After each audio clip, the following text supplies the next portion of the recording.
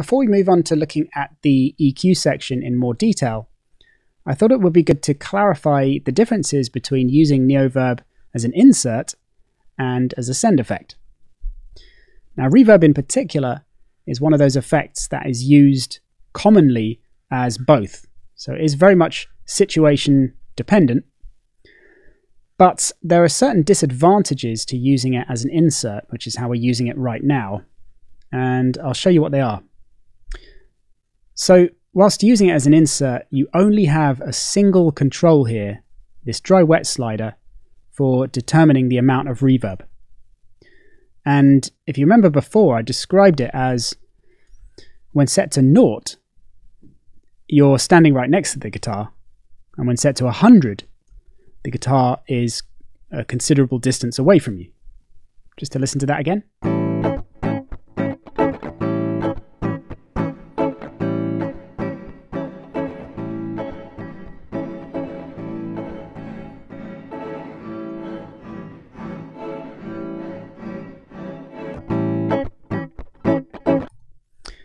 And the reason for this is, not only are you increasing the level of the reflections being created by Neoverb, but you're decreasing that dry sound, which, if you remember in our diagram, was the direct sound. So there's no way of increasing the amount of reverb without decreasing the dry signal, which can have negative consequences on your mix if you want this guitar to remain, up front and present in the mix. Now, you can fix this with the level slider here to some extent, certainly when it's only set to a small amount here, as you can boost that to make sure that the dry signal level drop off here when it's been faded out slightly can be boosted again with the level slider, so there's not so much of a drop down.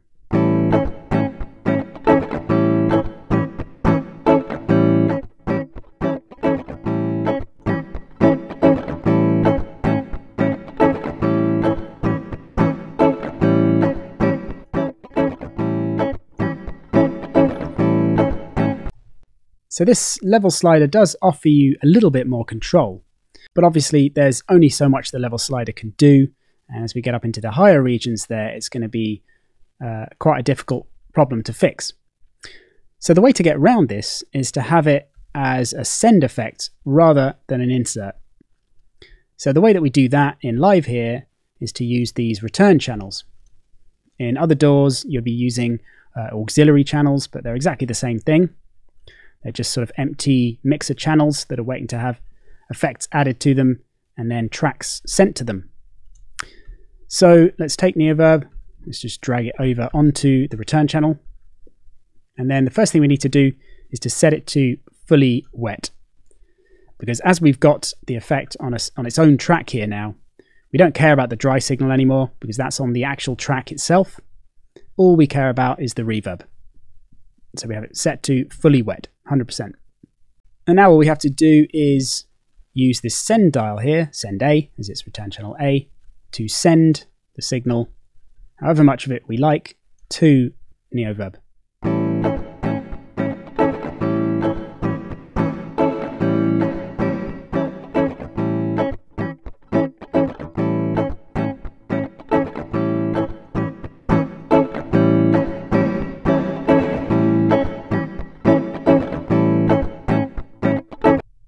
So in essence, it's like turning up the wet slider like we had before, but without turning down the dry, which is on its own on the track here.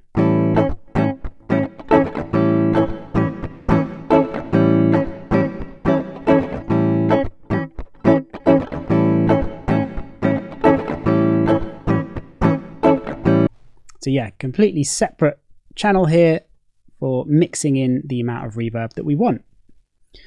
So that's a real bonus and gives you a lot more control over the levels.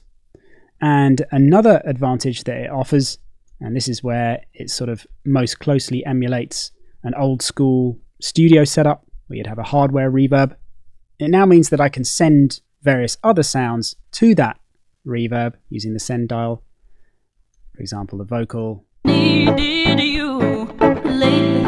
I know that I've been missing, and I ain't been tripping over wires. tears I lay to save me, but I'm foolish. It's so hard not to screw this. So just soloing that. That's what the reverb sounds like, and we're just sending these different tracks to it in different amounts to sort of place them in that space. So that's like one kind of common, more old school perhaps, reverb technique, and a good way of gelling your mix. And it also saves CPU. Obviously, you don't need to have separate instances of Neoverb on every channel.